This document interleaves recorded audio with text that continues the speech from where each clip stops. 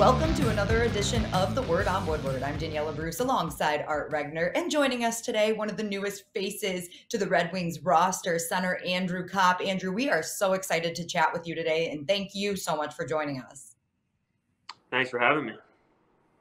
All right, we'll get right into it. Now, you're from Ann Arbor, you went to the University of Michigan, and you are officially a Detroit Red Wing. Describe some of the emotions that came with this next step in your career. Definitely a lot of excitement to be able to play in Detroit is, something you dream about as a kid, and something that's kind of been put on the back burner for a little while now, just based on playing in Winnipeg and then going to New York. But knew there was going to be an opportunity this summer to potentially come home, and just ended up being the right fit for me, hockey wise and personal life wise. So. Excited to get everything going. A lot of moving parts at the moment, just in terms of living and moving and all that kind of stuff. Even though I'm in Ann Arbor, I don't think we're going to stay here. So lots of moving parts and lots of stuff to figure out, but a lot of excitement for sure. Andrew, you're a good Michigan lad, good Ann Arbor native. You wear the maize and blue proud, and you're an excellent hockey player from Michigan. You go to Winnipeg. Their main color is blue. You go to Broadway, their main color is blue, and now you have to wear red. Is it going to be tough to put on a garment that is basically all red? I don't think it'll be tough, but it's definitely been a little bit of an adjustment. I don't think I've ever worn red as a primary color before, and maybe a little bit with USA, just the red, white, and blue kind of ends up meshing together a little bit. But no, it'll be a little weird at first, but looking forward to getting the Wings gear on and being a part of something special. So growing up in Ann Arbor, you don't dream of wearing red unless it's Detroit. So I'm glad it worked out. All right. Well, you knew you weren't going to get out of this interview without talking about your high school football career. What colors did you wear in high school? We were like kind of North Carolina, like baby blue and navy. Were the colors. More blue. Yeah, a lot of blue. Lots of blue in your life. But okay, football question for you. So I read that the reason you started playing football was because your dad thought you needed to grow physically and be more physical on the ice for some hockey scouts. Is that true, number one? And number two, how did it turn into this amazing high school quarterback career? Yeah, that's definitely true. That was exactly why. And luckily, he was the coach of my hockey team, so I was able to do both and maybe miss a little bit here and there to be at the other sports. So I was really fortunate in that aspect. And then I don't know. I feel like I always kind of threw the ball around in the yard and at in middle school and stuff like that. And then all of a sudden, just kind of ended up being a quarterback somehow, and then the physicality part really went out the window. I wasn't exactly running people over at quarterback. So, it was interesting how it all worked out, but I think it really all worked out for the better. And I think, playing hockey and being a part of such a fast-paced game really helped with hockey and, able to read the play and whatnot, or helped with football, and was able to help read the play and just function, have a brain functioning at a really fast pace. Okay, so you were the first senior class at Skyline High School. You were part of that. Yeah, correct. Now, let me ask you about your quarterbacking career. Do you still hold most of the quarterbacking records for Skyline High School? Has there ever been anybody who matched what you were able to accomplish on the gridiron? I don't think so. I think the yardage and the touchdowns and the interceptions are all still mine. So luckily I have all three. So we know that you bring some skill to this Red Wings roster. We all understand what you're going to bring to this lineup in that aspect, but you also bring some experience, right? So in 2017, 2018, you were with the Jets when they made their run to the Western Conference Final. And then in New York, you were there for just last season's Eastern Conference Final run. What did you learn? What did you learn from those experiences, and what do you think it can help you bring to a Red Wings team that's trying to get to that point? I'd say first, there's no real shortcuts. It's just a lot of hard work and a lot of coming together as a team and everyone pulling in the same direction. But by that token of no shortcuts, it can also happen very quickly. I think you saw from both those teams that we were out of the playoffs the year before, and the next thing you know, with a young group, they take the next step and they're in the conference final. So, not to say it's going to be us, but not to say that won't be us either. I think there's a lot of potential with the group that we have, and the guys that we brought in all have, a lot of experience in winning cups. Between Mata and Perron, and so I think, and then myself and Shrott going deep into playoffs as well, and I think we'll be able to add a lot of that experience, a little bit of that knowledge, but I don't think we want to come in as kind of know-it-alls. That we've been the ones that that have been there. I think we're trying to kind of come in humble and prove ourselves from the get-go, and then I think the leadership aspect will start to come out organically over time.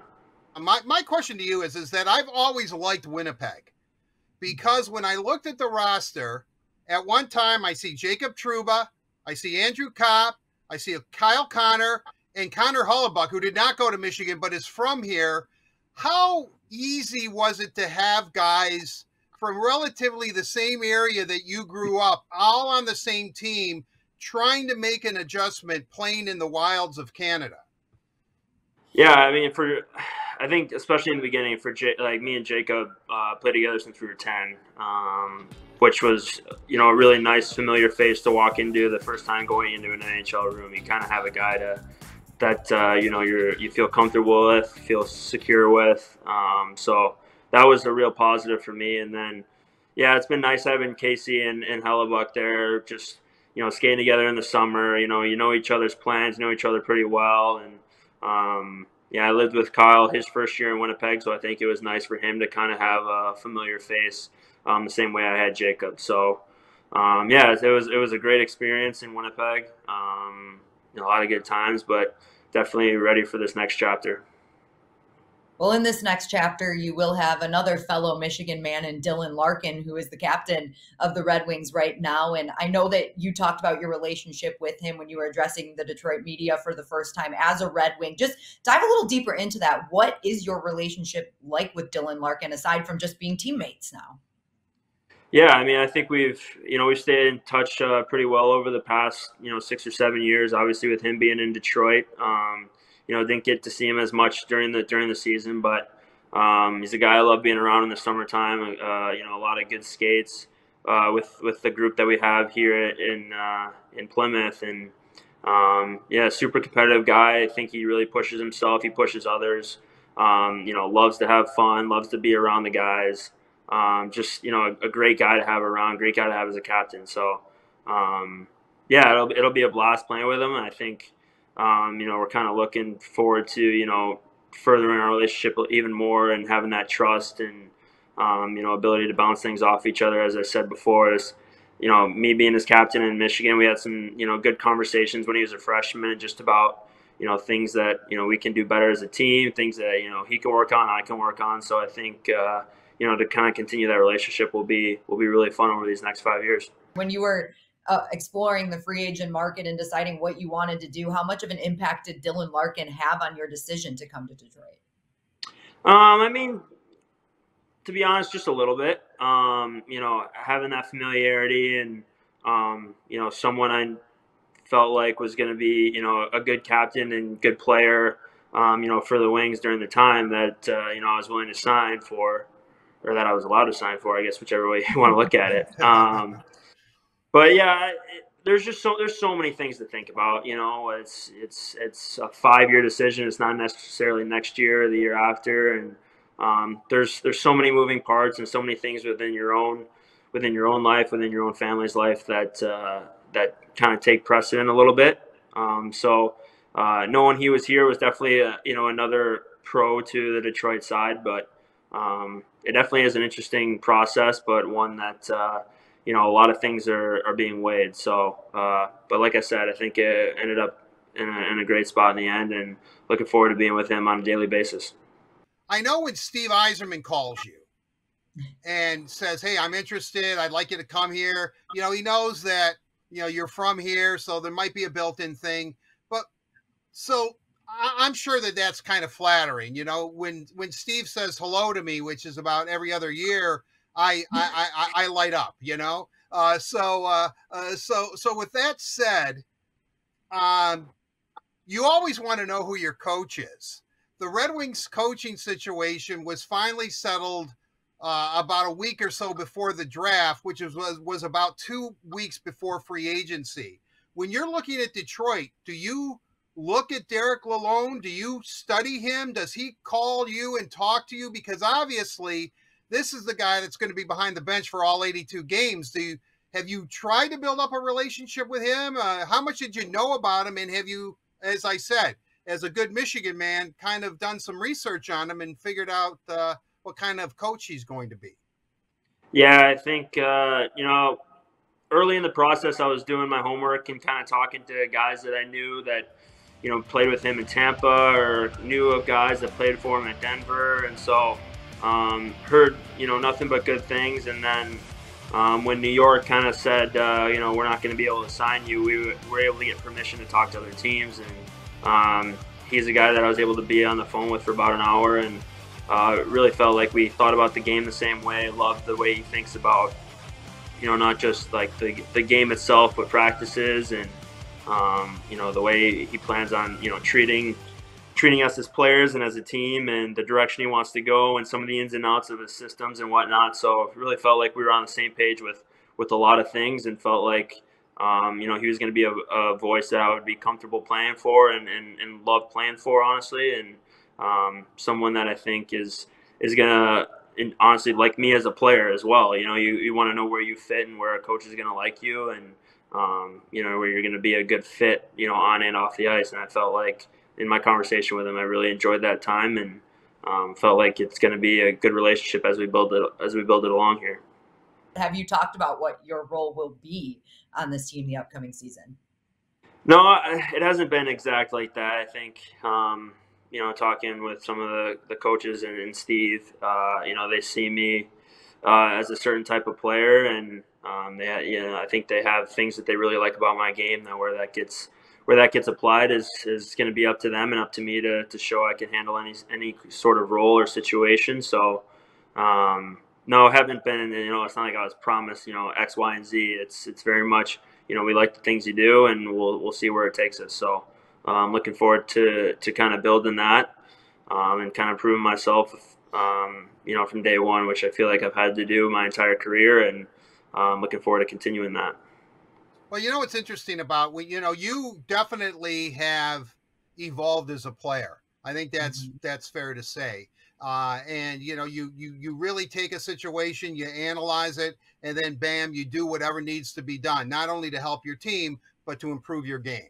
With all that said, what I'm really kind of curious about, because there have now been, I don't know, Daniella, what are we up to? About 7,500 speculations of what the Red Wings line combinations are going to be. Oh, yeah. But they look at you, as Daniella said, a second line center between David Perron, which I think is a great signing, and Jacob Vrana, which was a really good trade for Detroit.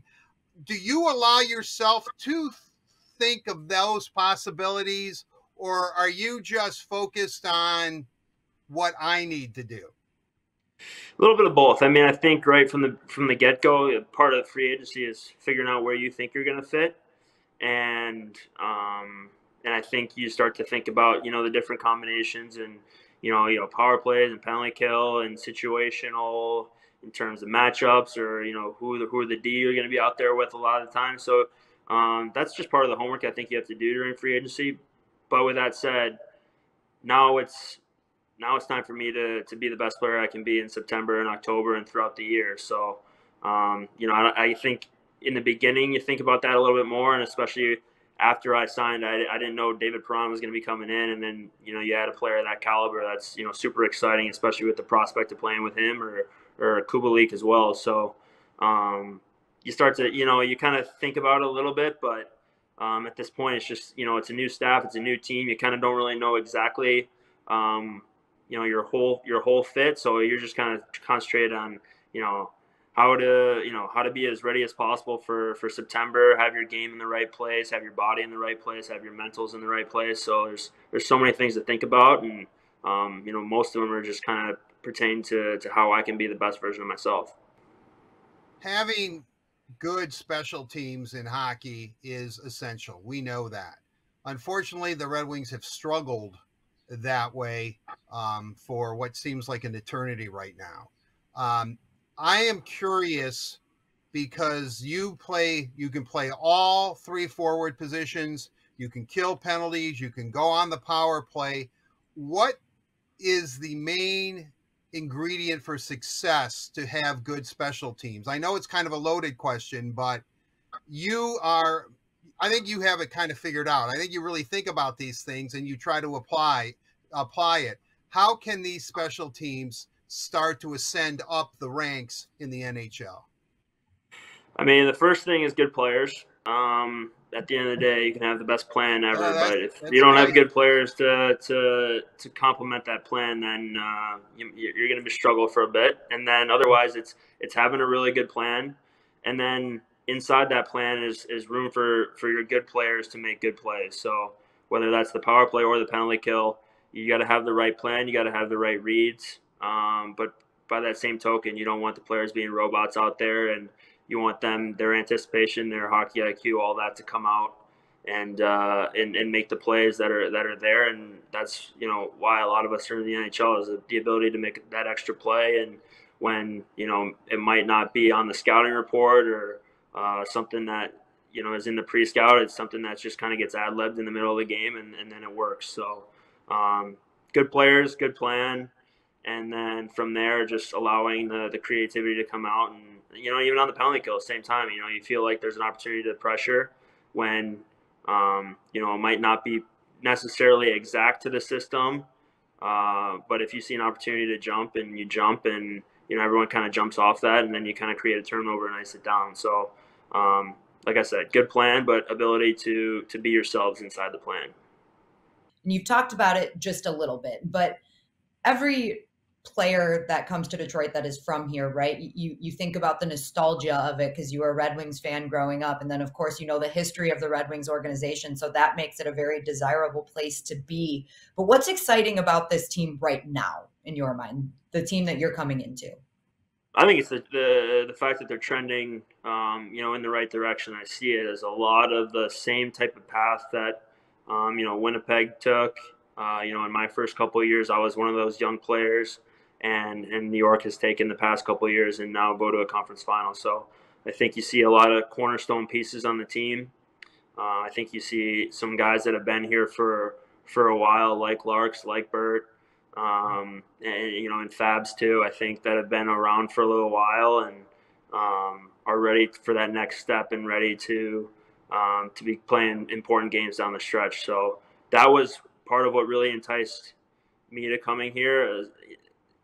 You think about all the nostalgia of playing as a kid, but it's got to be the right fit. And I'm just lucky enough that it was the right fit for me, and being able to be a part of a team that's ready to take off.